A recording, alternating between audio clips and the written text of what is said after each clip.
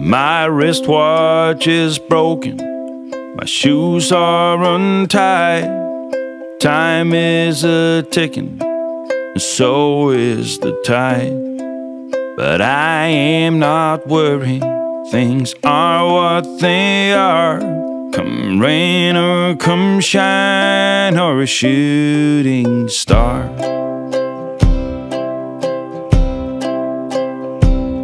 I've been to the south, I've been to the north, east and the west, the middle of course. I may have been astray, but I've never been lost, never been beat by the road I've crossed. I guess I've been lucky to some degree, for someone who ate all the fruit from the tree. The stars been aligned and my goose hanging high. I'll be okay in the sweet by and by.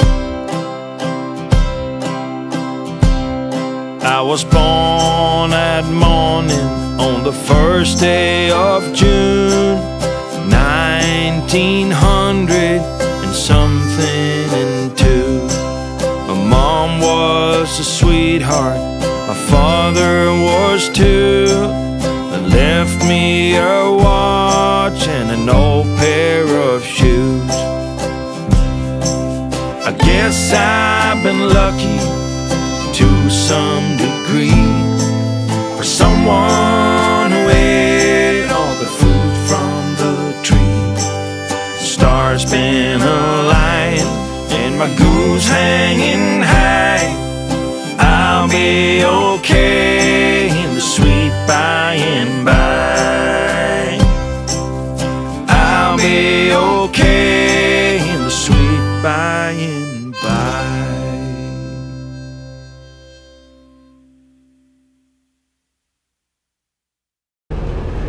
Hey guys, well, Jack and I just got done on a big hike, and it was gorgeous. I mean, absolutely beautiful.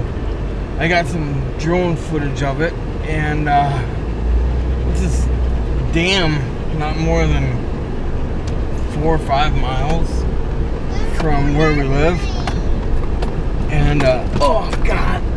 But yeah, it was I didn't bring my GoPro, unfortunately. I forgot it. All I had was my drone and the phone, and I don't know. I brought Belle with, and Bella went swimming. Didn't really film any of that because it was the branches are way too low. Look at these people. They left the gate wide open.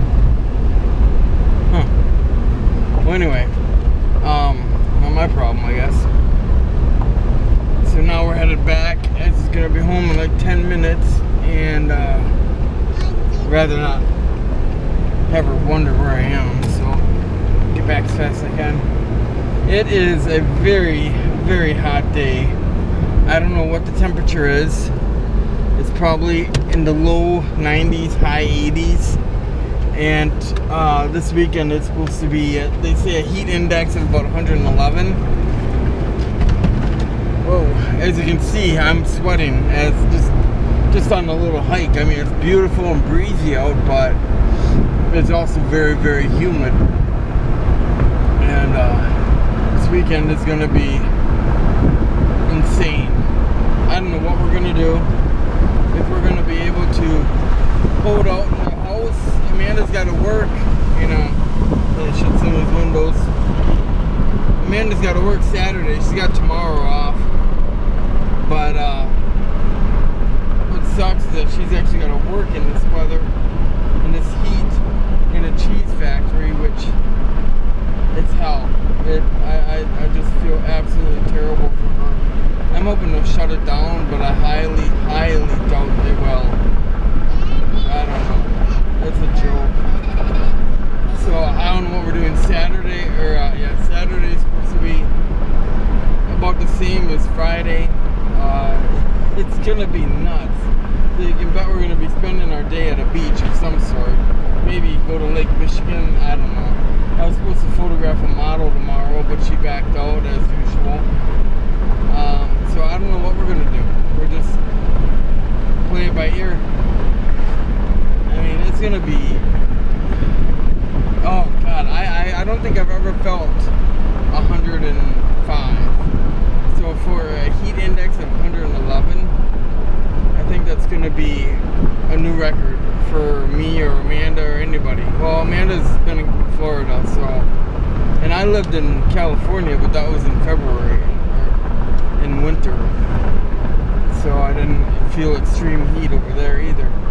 But this is going to be an interesting weekend, to say the least. Well, this is what the day ended up being. Stuck indoors. It's just too freaking hot outside. Right now I'm going to start cooking dinner. It's about 5:30. And I don't even want to turn the oven on. I mean, it is just... And it's going to be a lot worse tomorrow and the next day. You open the door and it's like opening the oven door. I mean, but anyway. Yeah, not too much else has been going on. I've been doing a lot of work in the shop. I made some really cool mosquito / hummingbirds. They look like hummingbirds, but they also look like mosquitoes. And oh god, I'm working on a new pipe wrench monster. I'm thinking I'm gonna make a dragon.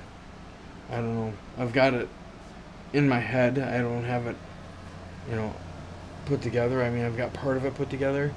I gave it teeth and horns, and yeah, so it's gonna turn out pretty cool. I'll show you guys when I get out there. But right now I'm gonna make some fried chicken and pizza bites if I can find them. Yeah, it's been kind of boring, I'll say that. It's almost like it's winter again. Except the exact opposite. It's too, you know, when it's too cold, you can't go outside and really enjoy yourself. When now it's too hot. Oh, excuse me. I am beat. I'm so tired. I haven't been sleeping well. I don't know. Just been a lot of my... been stuck in my head for the last few days for some odd reason. I don't know, I've been thinking a lot about back home. And I've been having a really hard time getting models around here. Back home, I could get models, no problem. And honestly, they paid the bills. Over here, people are so freaking judgmental. It blows my mind. It's like I throw an ad up. I threw an ad up on Facebook looking for models. You know, I throw out my price, because I do what most photographers don't do. I do underwater photo shoots. And as soon as that ad went out, I must have had 10 or 15 people say that I was a sex trafficker, or I was out to kidnap you, or you know, just weird shit like that. So I had to take my ad down, and it's been like that every time I put an ad out. It's been, you know, constant judging. And so then I use the modeling Facebook pages, and I get all sorts of interest. I get girls that want to do it, and they are constantly backing out. I just had this one girl said she was going to come up from Chicago to pose in a photo shoot. You know, it was a $300 photo shoot, and I always require half up front. And she was just about to send me the money, and then she just stopped talking, and I haven't heard from her since. And that was yesterday. So I don't know, maybe she dropped dead. I have no idea. So it's been hard to get my name out there. So I've been doing like shoots for the village. I did a lot of panoramic with the drone. I'm not getting paid for it. I'm getting trade, I guess you could say, trade value. I've been doing stuff for the water ski team, but again, not paid. Just, you know, wasting my gas essentially. Getting all these businesses their beautiful photos, and here I sit, you know, broke as broke can be, with no gas to go and do any more of these shoots, and then so I'm trapped out in the shed making metal objects to sell, and it's just been, you know, it's been stressful. It's been very stressful. Last week I made like $200 doing my metal work, but now I'm out of horseshoes, and if I buy the horseshoes I lose money. I don't get a good profit. You know, my profit margin substantially diminishes, and my all of a sudden people stopped giving me free steel. I could throw an ad up on Facebook, say I need horseshoes, or I need this, or I need that, and people would just jump on it, you know, be like, yeah dude, let's go, here, come get it, you know, and I'd make them something in return. And not now. Now what's going on? I got a message here. Be right back. It's funny, as I'm saying that, I get a message from this guy who found about 5-gallon buckets full, or rounded up a 5-gallon bucket full of old tools and pieces of snowmobile clutch and coil spring. Not very good stuff, I can tell you that. Well, he's still talking. Be right back. So essentially, doing the photography thing is pretty much out of the question. I should go get my drone license so I can get paid for this, because I'm just seeing a lot of potential all over, everywhere I go. All I gotta do is show them my panoramic photos, and people are like, "Can you do my place?" Sure, $500, you know. But gotta get the license before you can charge. That's the rules. Fucking joke if you ask me. Yeah, as he had a lemonade stand now for 3 days in a row, and it just went from up on top to her getting $40, $50, $60 a day down to $2 today. She finally gave up on it. She's like, "Daddy, I don't want to do this anymore." And I'm like, I don't blame you one bit. That's fine. Let's shut it down. Give it maybe 4th of July. Maybe we could find a place for her to set up her little stand over by where the parade's going to be, or whatever. I think, or maybe if I get some stuff built, I'll do I'll go into the flea market, which is supposed to be the best time of the year to go to a flea market. And then I'll have her set up a stand next to me, and she can sell her lemonade. I think. I think that'll be a lot of fun. But that means I'm gonna have to be out in that frickin' 200-degree shop or oven and busting my ass. And that also means I need to find some frickin' horseshoes. This is ridiculous. Just remembered. Oh, I forgot to water the plants. Oh man, it is warm. Okay, yeah, I'll show you guys the garden. I haven't shown you in a while. It is, oof, stuff is wilting here.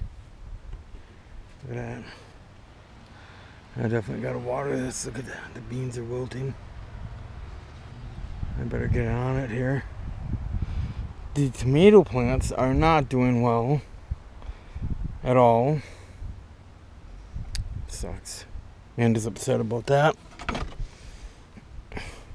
Need a freaking hose. God. Oh, we got our tent. Oh, I forgot to show you guys. Maybe I'll set it up tonight. But we got 2 hammock tents. One thing I will complain about is I assumed, because of the tent, you're gonna need rain protection, that they would send you a rain protector, a tarp or something. But nope, they didn't. They sent all they sent was the hammock, and the hammock has a built-in mosquito net. But, and then so I went online to see, you know, what the hell, why didn't I get my tarp to go with it? Here you gotta buy it extra, $33 extra to get the tarp. What a joke. I mean, the tent itself, or the hammock tent, already cost me $35, and I bought 2, and so I gotta spend another, what, $70, $80 to have rain protection. It's a freaking joke. It pisses me off. So I'm gonna try, and actually I'm gonna set up tonight, I think, and try and get my tarp to work, because they say the hammock is 12 feet, and if I was to buy the rain slip, whatever they call it, that's 12-foot tarp, and I have a 12-foot tarp in the garage. So I'm just gonna see if I can set it up and go from there. But yeah, if that ain't a scam, I don't know what is. That's a joke that they do that. I can't believe that. That's like just rude, really. Oh shit, there's my remote. Ugh. I got a shock collar on Chester, because he is all over Bella again.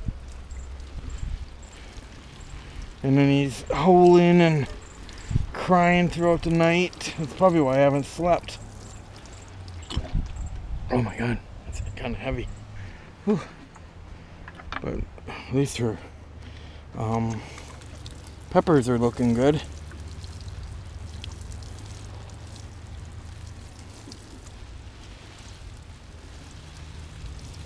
My peas are looking wonderful. I cannot wait to stand here and eat peas all day.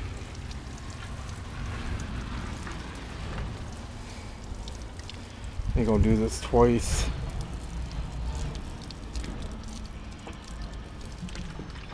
Alright, one more time. Okay guys, so this is it. This is the hammock tent. I'm sure a bunch of you have seen them, but have you actually seen them put up? So that's what we're gonna do. You gonna help? Yeah. Yeah? I'm helping now. It's pretty freaking easy, let me tell you. I can have it up in about 3 minutes. Yeah. Time me. There we go. That's cute. Give me that. In a hurry. Time in time.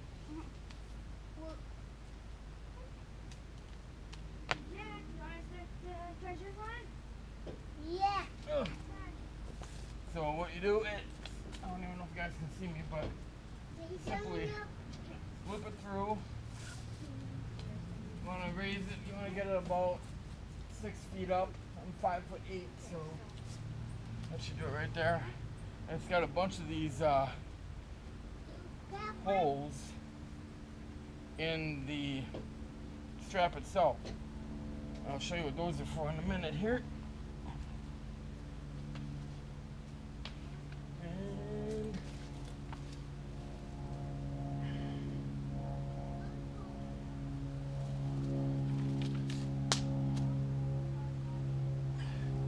Now what's great about this is when you go camping, well, these are really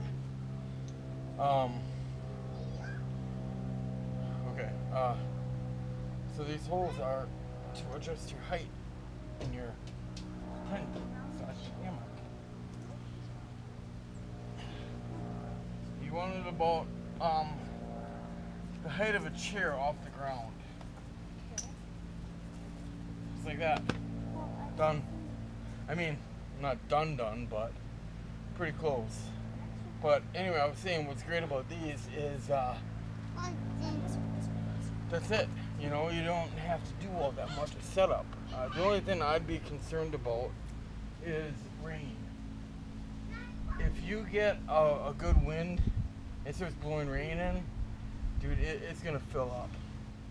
You're gonna be in, and that's, you know, the only advantage a regular tent has over this is if it starts raining and you're in a tent, usually it'll go to one corner or another. You know, it won't just, you know, and you'll be on probably an air mattress or a mat of some kind. Whereas here, you're not. You're in there, and the elements are going to join you whether you like it or not. So there's another part to it here. I'll show you. And this I found by, they didn't tell you in directions how to do this. This is to elevate the bug screen, which I could actually use right now, because bugs are just terrible right now. So, go like this, unravel. And these are about, you want to put about a foot higher than your strap itself. You want to tie a loop in one end.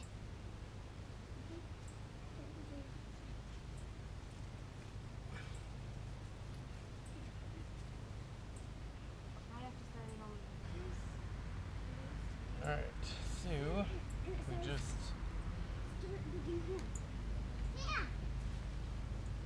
there's two of these loops that you run.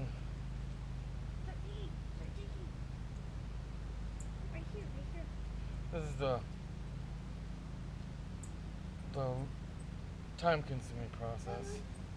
Not really, but kind of. Dad, don't break it. No, break it.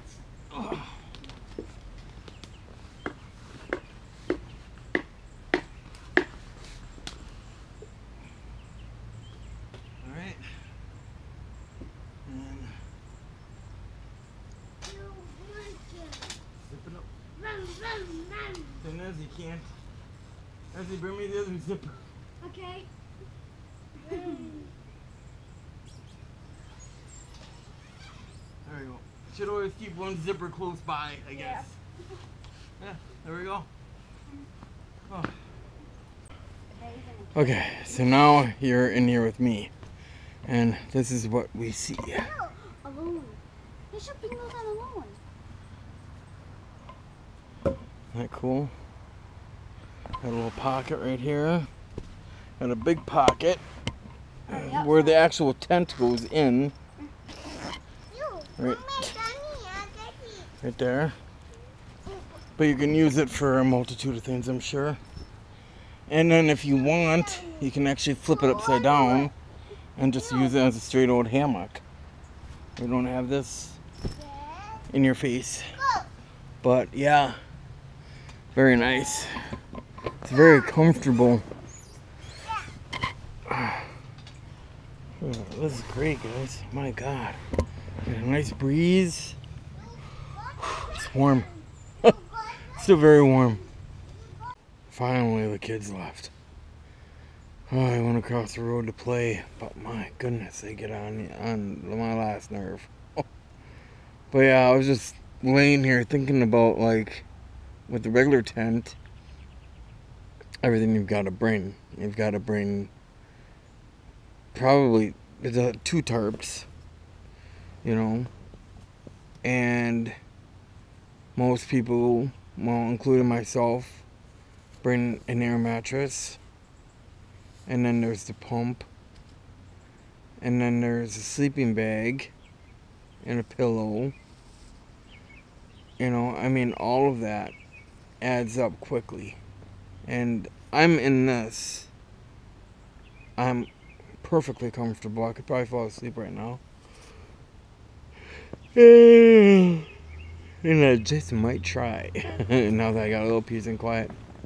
But I mean, obviously I'm gonna need a blanket, and I don't think I'll need a pillow because my head is elevated.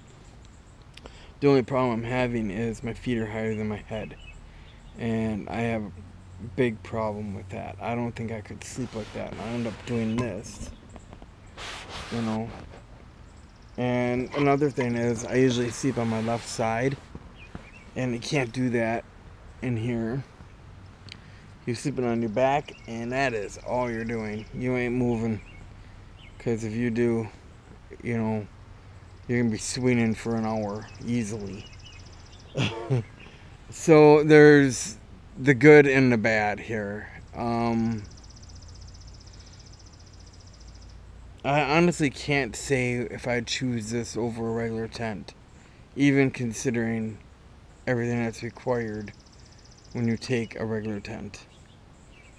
And right now I'm just thinking about like weight and mobility and all that, because we're gonna do a weekend, me and Ezzy, of ATV camping soon. I don't know when, but soon.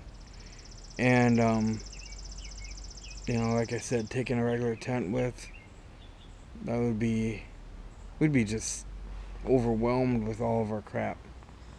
But I think just having, I mean, you guys saw the bag. The bag is, it's smaller than a glove for like a softball glove. It's really small. And this all fits into it, except for the straps. The straps don't fit. The straps are separate, which kind of blows. And I'm still feeling a little ripped off that I didn't get a tarp, which I was going to try.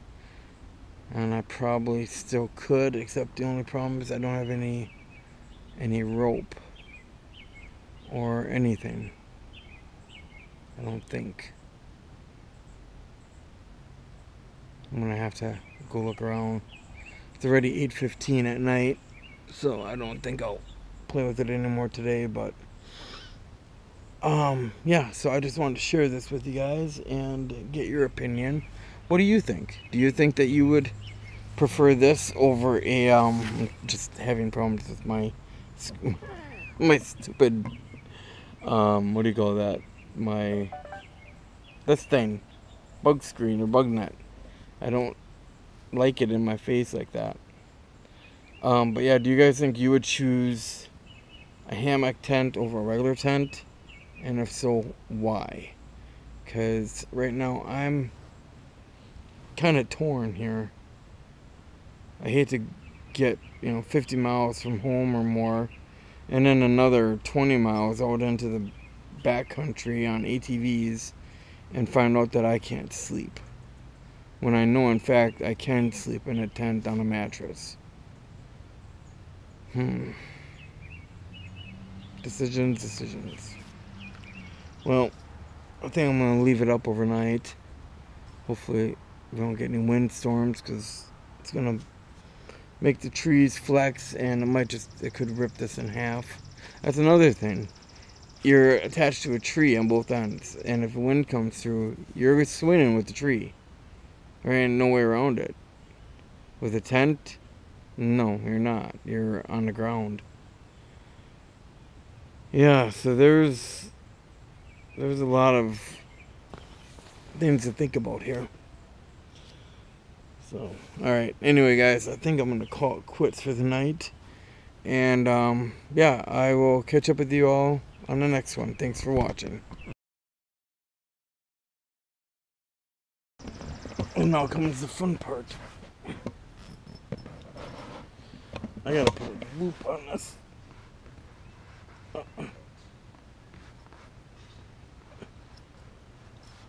I can't.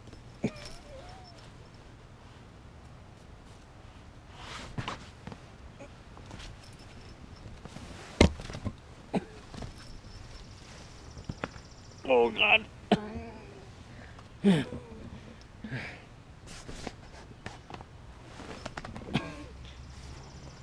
Okay. Tent is not that hard to get out of.